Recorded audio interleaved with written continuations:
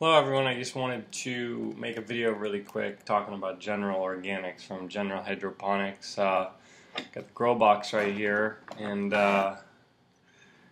we got your base, bloom, and your for veg and bloom, and then we have CalMag, and we got about five additives in here.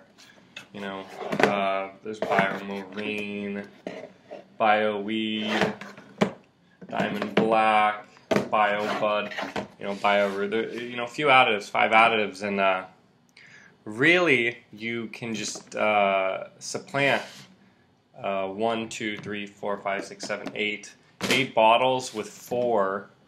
All you really need is your base for veg and your base for bloom, and some CalMag maybe if you're using RO water, and for your additives, Golden Tree, Humboldt Seeker Golden Tree, all in one additive.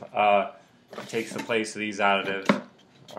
Just simplifies your regimen. You just add a few milliliters a gallon into your grow, and it'll just save headaches, just make everything a lot simpler. You can focus on things that are more important, like your climate, which is so important in your grow room, keeping the temperature at 70, 72, 75.